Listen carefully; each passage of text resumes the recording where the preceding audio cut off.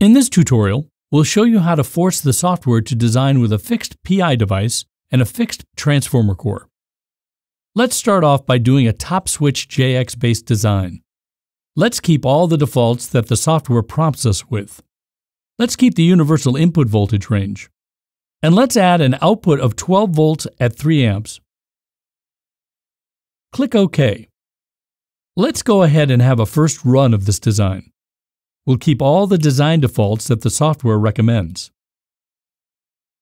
Notice the top 3 solutions use the EF25 core and the same TOP264EG device. Let's go ahead and open any one of these solutions. Now, let's see how you can force the software to design with a different device and a different transformer core of your choice.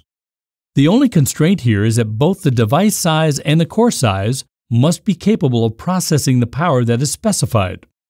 For example, in this design, you would not be able to force the software to design with a device smaller than the TOP264EG. That would be impractical.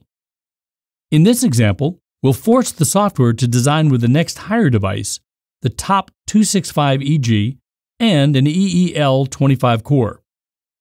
First, let's manually set the device to TOP265EG by navigating to the PI device selection dialog on the left.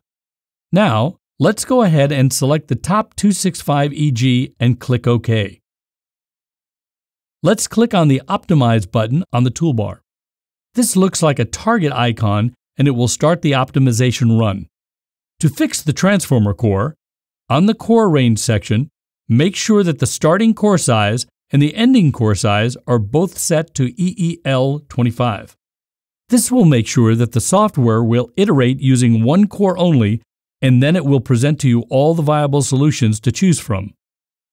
Click OK. The software has gone through only 24 combinations in this case due to the 2 constraints that were imposed on it. All of the top solutions now use the EEL25 core and the TOP265EG device as we had asked for. To view details of a particular design, select the design and click OK.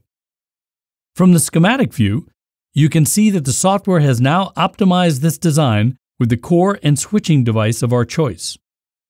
We hope that this tutorial was helpful to you. Please visit the Power Integrations website for more video tutorials. Thank you.